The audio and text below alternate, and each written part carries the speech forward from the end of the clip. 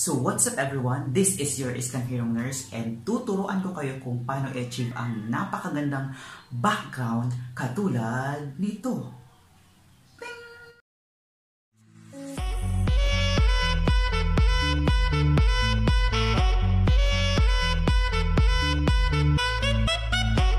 So ito ang gagawin nyo po. Unang-una po ay syempre bumili muna kayo ng telang ganito. Ito ay parang color yellow greens.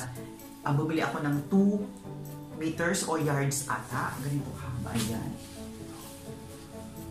Gagamitin natin ito para ma-achieve natin yung effect na napakaganda.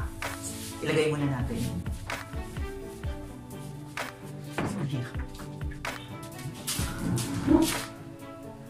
Ayan, yan. Ayan na. Ayan ang first step. Bumili po kayo ng ganyang kulay na tela. Bale, 45 per, nakalimutan ko na kung yard o meter ang ginamit.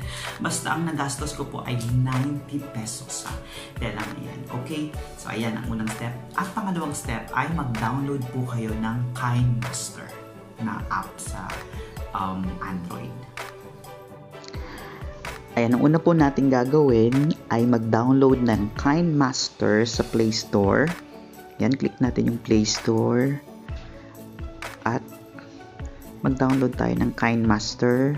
Ayan. Bali, downloaded ko na siya kasi dati ko na itong ginagamit. I-open ko lang po. At ako pala ay nakasubscribe sa Kinemaster. So, pro na po ito. Okay lang gumamit ng free version. Ang ano lang, may watermark siya. So, ayan, create na tayo ng project. Click nyo yung 16:9. Ayan, click nyo yung media. May din-download na ako na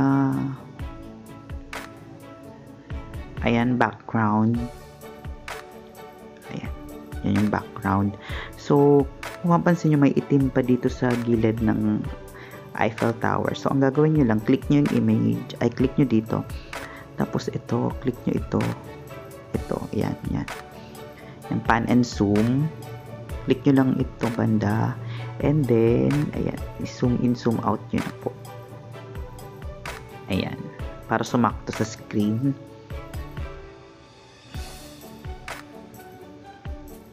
Sige. Pagandahin pa na. Ayan. So, okay. And ang next is, click nyo yung layer at media. Click natin yung mga sinut ko. Ito. So, ayan.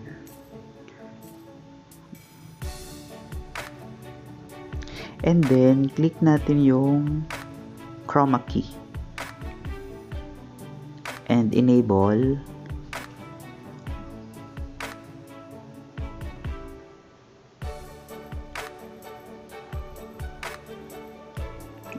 Pwede ding i-adjust nyo lang ito. Ayan. So,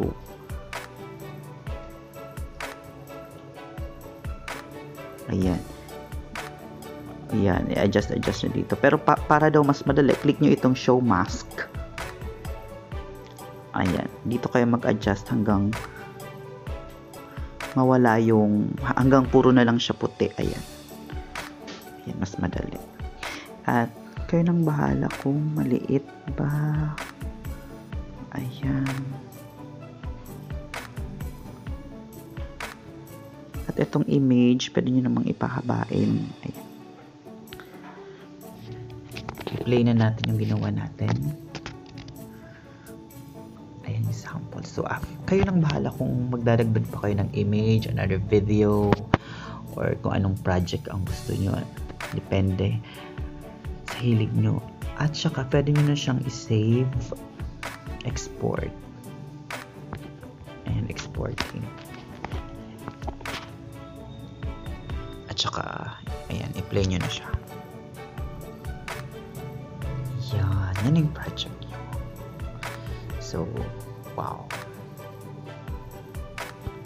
Another tip po pala, pag nag-film, huwag po kayo magsusuot ng may bahid ng green color or yellow-green na color. Okay? Kasi magmumukhang parang may butas ang iyong mga katawan pag halimbawa nilagyan na natin ng effects, okay?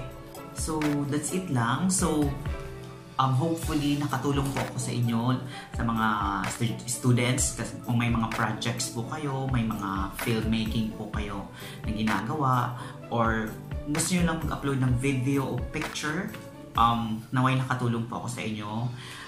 Please don't forget to subscribe, click that red button there, and please hit the notification bell para updated po kayo sa aking mga video. So that's it lang. Bye-bye.